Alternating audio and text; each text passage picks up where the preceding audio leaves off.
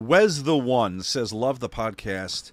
If he didn't book the finger poke, then who did? And surely Kevin Hogan could have said no to the idea if they thought it was bad for business."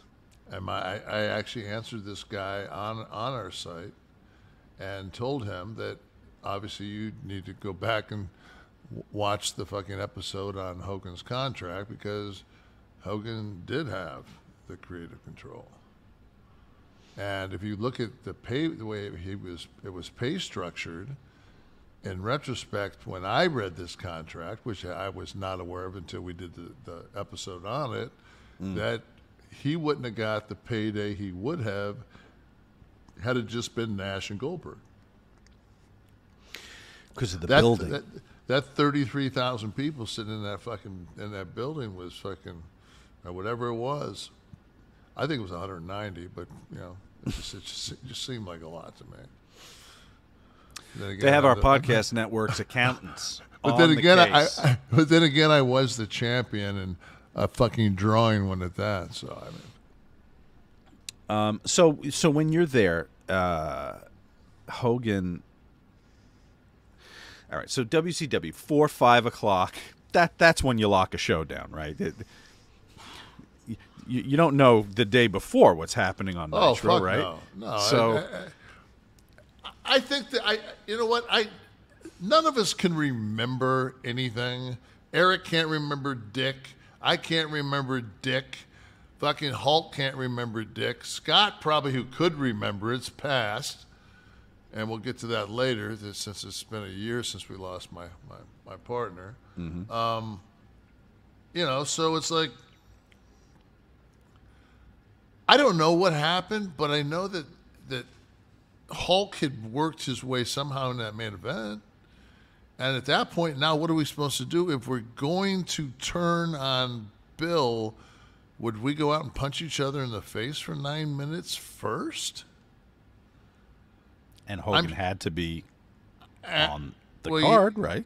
Yeah, so it's like he's coming loose and he's coming after Hogan. He's not necessarily coming after me.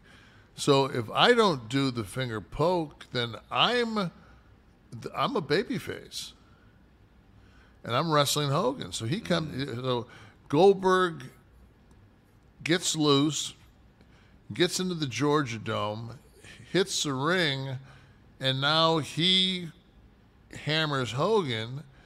And as soon as he hammers Hogan, it's a DQ. And I still have the strap. Mm-hmm. And that's not what they wanted. Right. So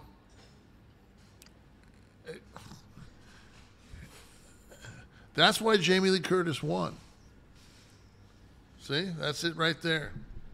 Because it's just the Academy Awards, and it's just fucking sports entertainment, guys. Mm-hmm. No curveballs were thrown or hit in this segment. Love somebody to do the fucking flat back up there at the Academy Awards at Mann's Chinese Theater. Fucking Chris Rock fucking worked fucking super strong Japanese style last year. Fuck.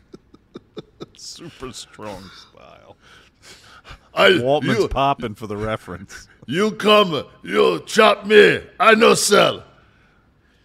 I used to love that when you go over to work in Japan and be like this, like, hey man, right there, I'll get you in the corner, do all my shit. Oh no, I know my shit. My knees, my elbows. Just I'll put you in the fucking corner. I understand.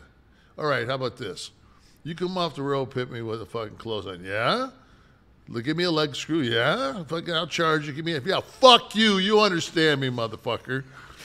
English got better as you gave them offense. As I'm putting them over.